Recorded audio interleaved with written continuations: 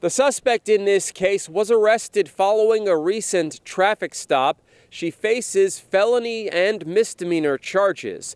Police reportedly seized fentanyl, THC wax, and marijuana during that traffic stop.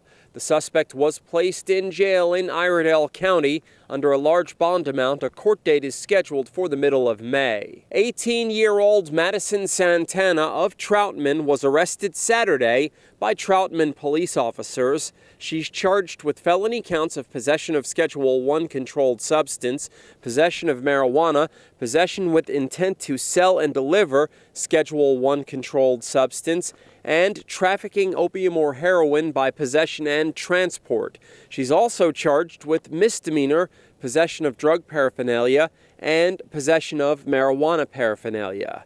On Saturday at approximately 5:05 p.m., officers conducted a traffic stop of a Ford truck occupied by 3 people. The truck was stopped due to a traffic violation in the 100 block of South Main Street in Troutman.